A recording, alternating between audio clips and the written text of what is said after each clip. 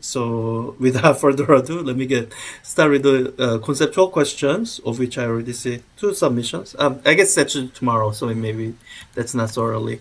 And I'll ask the questions here. And I thought I got some of the questions from Portable TA, or sorry, I'm mixing them up with the pre-lab question you had for the lab, which is all tying together for what we are doing here. So let me ask these questions of perplexity, and I'll critique its answers, and then move on.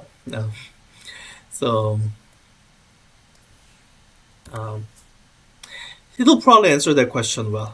Perplexity tends to, or ChatGPT tends to do well with definition questions, especially when it's a standard terminology like internal resistance. So I have no doubt it'll answer well. Internal resistance. I don't think who uses the acronym IR for that. That's so confusing with the infrared. I would never use that as an acronym. Main components, electric, ionic resistance. Okay, that's more. Now, by the way, if you mention ionic resistance in your answer, I know that didn't come from what we talk about in class. That is way too much detail. For analysis, yeah. So that's the key part. Yeah, total effective resistance. Yeah. Yeah. So this is second paragraph is great. That's really all it needs, and the rest is really high effect operation of a battery and realistic analysis of circuit containing battery. Terms of circuit analysis, low voltage drop. Yeah. So this is the detail that is consistent with what we cover and what you should mention. And then all these additional details. It is a little too long, but it's fine. That's kind of what it normally does. And if that long answer, as you're reading through, helps you learn, then that's great. For me right now, in the interest of time, let me move on and not critique those extra paragraphs. So I'm in a little bit of a hurry because, again, I want to be able to go through the electrostatics timed assessment during the time we have here. Series and then parallel. Say if it's almost a bit simplistic, and it's because I want you to mention some kind of mental math tricks or how to analyze a circuit just staring at it without having to do a detailed analysis of each module or component. Now they'll give you these formulas, right? You have those register addition formulas. Fine if you know it, but the key thing that I want you to get out of that is what it does mention. When you're adding registers in series, the equivalent resistance is greater than either of those two resistances. So, or to put it another way, the equivalent resistance of a series combination will be greater than the greater of the two. So if you are adding a 10 ohm and 100 ohm without doing any math, the equivalent resistance is greater than 100 ohm. With the parallel configuration, it kind of goes the opposite. So you are adding them in reciprocals, and the result of that is that the equivalent resistance will be smaller than either of those two. You can prove that mathematically if you want. So in the same example of adding a 100 ohm and 10 ohm resistor without doing any math, if you are adding them in parallel, the equivalent resistance is less than 10 ohm. And yeah, they've gotten that. This is a good answer. It's mentioning all the key things that it should mention. And I don't think I've asked for this. Although this special circumstance, it's useful in kind of thinking through input impedance of instrument that you might get to see mentioned when we do more circuit stuff, especially with the time-dependent circuits. Last 3 labs of this semester are dedicated to circuits, so I hope you have fun with those labs and get to see some of the things that you can really only see with the oscilloscope. That's the one thing in circuit that not a lot of people have at home. Like DMMs, the digital multimeter that we are using in lab is so cheap that you could buy your own. But oscilloscopes, even the cheapest one will still cost like a couple $100. So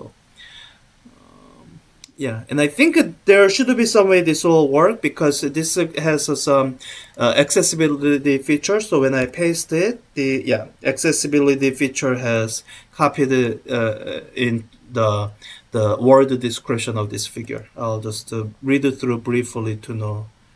Circuit shown below. The figure shows. Yeah, I think that's all the correct description. The figure comes from OpenStack's textbook, so the description is also just copied from OpenStack's description. That registers. Nope. The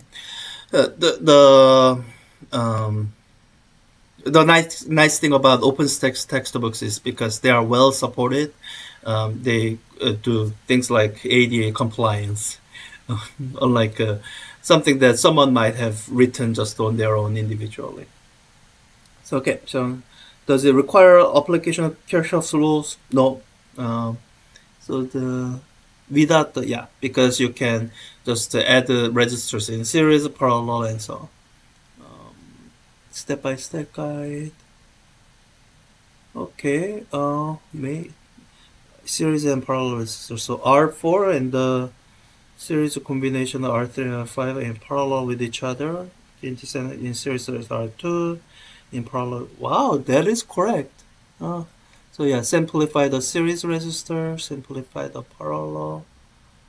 I don't think it's missing any of these steps. I mean, so it's not writing down equations, but I am impressed with this one because it's giving all the steps correctly, and in fact even it's even labeling the registers the way I would, and in fact I think you might see in the model answer how these are labeled. This is great answer. And it didn't do the optional thing of giving total equivalent resistance. What sources are we? It might be drawing from some. So I guess there's some circuit. There's Khan Academy thing and circuit handout. Maybe the circuit handout actually works through this particular circuit. No, not this particular circuit. So I'm not quite sure. This is great answer. Now, if someone's giving a verbatim answer of that, then that's not so great because that means you are cutting corners, not using this to learn. But that's a good answer. All right, the next question. I think I briefly mentioned this in lab about ideal ammeter and ideal voltmeter. And it'll probably answer these well. These are kind of standard questions. Already did that. Oh wait, it got rid of the digital and analog stuff. Okay, B. How they are connected in circuit. A voltmeter is connected in parallel. That's right. Ammeter is connected in series, right? So that the current has to go through the ammeter. In series have. That's good. Ideal internal resistances are designed to minimize their impact. So voltmeter has infinite internal resistance. Okay. Ideal ammeter has zero internal. Yeah, that's all good. Yeah. Very small but non-zero. Yeah. Will have very high but finite. So when you're using oscilloscope as voltmeter, it'll have a typical standard resistance of a mega ohm. So it's incorrect to use inaccurate readings. Yeah, connect the ammeter in parallel could result in short circuit. Yeah, some of you I think did that in lab. And in the setup where you have the power supply you're working with has a built-in protection circuit, and it's not so dangerous. But in other situations, shorts can be dangerous, so you do have to be careful. It could also damage the ammeter if ammeter doesn't have something to protect itself in case of high currents. Okay, last question here. In a given circuit, the answer should be no. Let's say if it answers no. It's not, yeah, it's not straightforward. Um, yeah, part this is given by, yeah. So if you can kind of parse this yourself, this is power is equal to I squared times R. That's most useful when you know current and resistance. Power is equal to V squared over R. That's most useful when you know voltage and resistance. Or power is equal to um, there's one other formula. Power is equal to current times voltage, which might be useful if you know for power output of a battery, if you know the current. Like the power supply you're using, it gives you the current and voltage. So in those cases, so if voltage across the resistance kept constant, then yeah, so you can kind of look at either of these two formulas. According to this, increasing resistance will decrease power dissipation. If current is kept, yeah, these are good answers. Wow, and examples. Uh, yeah.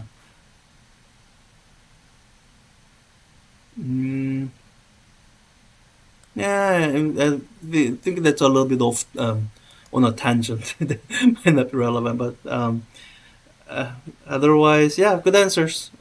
So again, if the tools like this is helping you learn, then great. Whatever's helping you learn physics, I have no objections to that. If you're using them to cut corners, please don't. It'll come back to bite you somehow.